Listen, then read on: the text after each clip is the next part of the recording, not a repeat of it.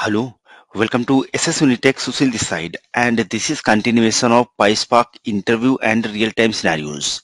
So today we are going to see one more real-time scenario. So here we are having three options while we are going to read the data from the CSV file. So first is the inferSchema, second is the delimiter, third is the line separator.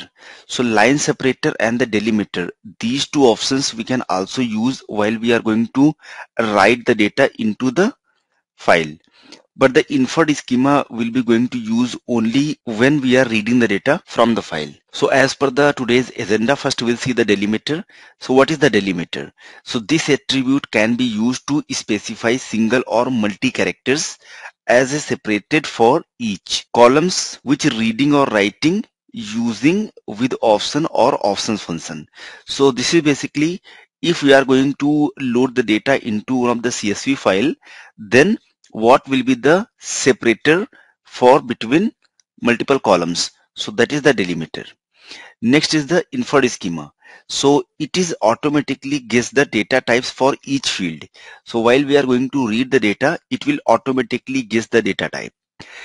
If we set this option to true, the API will read some sample records from the file to infer the schema. If we want to set this value false, we must specify the schema explicitly. So sometimes it's also very dangerous to set this value as true because it is only picking few number of rows and then it is guessing what is the actual data type for those. And last is the line separator. So let's assume we are having total 3 columns like ID, name and gender column, and after gender column we should be having next row.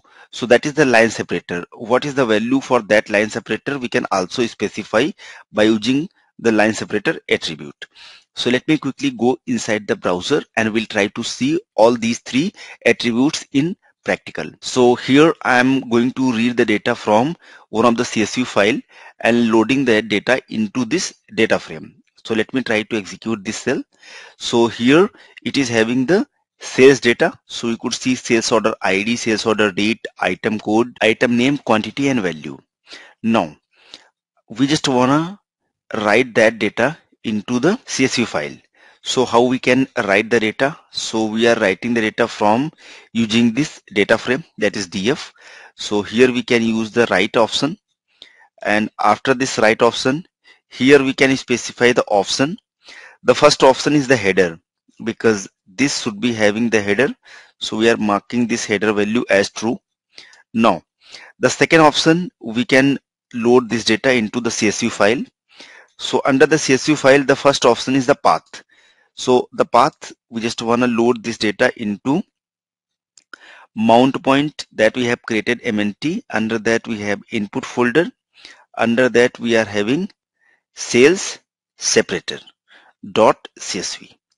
So on this location we just want to save the file. Next we can specify the delimiter. So delimiter is option for the separator. So here we just want to use the separator as pipeline. And next here we can also specify the line separator. So the line separator will be something we can pass \r or \n. So these two values are available for this. And here I am also going to use the mode. So what mode will do? So under the mode we are going to specify as overwrite. So it will be going to overwrite. So let me try to execute this and we'll see the output of this. So this command should be executed, and as we can see it got executed, and we are having this sales separator.csv file. And here let me try to refresh this container, and here we should be having that folder with the sales separator.csv, that we can see sales separator.csv. Let me open this for checking the data. So here let me open this. So this should be having all the data with the separator as pipeline, and a line separator should be \r. So that we can see line separator, and here the row separator is \r. Now here we can also specify with \n. So like these two line separator options are available. So let me try to execute this. So as we are using mode as overwrite, so the existing file will be overwritten. And let me open this, go to edit, and here we can see line separator is \n. Now, if we wanna read the data from this file, then how we can read it? So for reading the data, we have to use the Spark dot read option. Then we can use the option, and under the option we can use the header as true, the first thing. The second, we just want to read the data from CSV file. Here we can specify the path. So the same path that we have used in the above query, we can copy from here, and under the path we can specify this path. Then we have to specify the separator. So the separator is the pipeline, and then we have to specify line separator. So what is the line separator? Line separator is \n. So let me put this into a data frame, that is df1 maybe. We can use the display of this df1. Let me try to execute and we'll see the output of this. So here, as we can see, it is loaded successfully. Now here, if we are going to open this, then we can see the data type for all these, like SOID, then SODate. All the data types are in string, but the actual data type that we can see is not the string for the SOID. It should be integer, and for the date it should be date format, and remaining we can see quantity and value. So these two are string, but actually it is coming as string. For quantity and value, that should be integer, but actually it's coming as a string. So how we can make this as integer?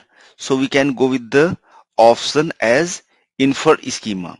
So we can go with inferSchema, and this inferSchema we can mark this as true.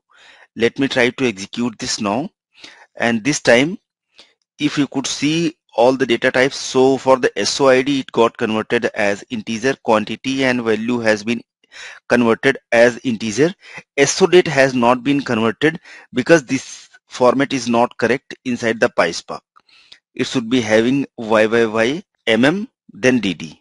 So that format it is supporting inside the PySpark and treating as a date column.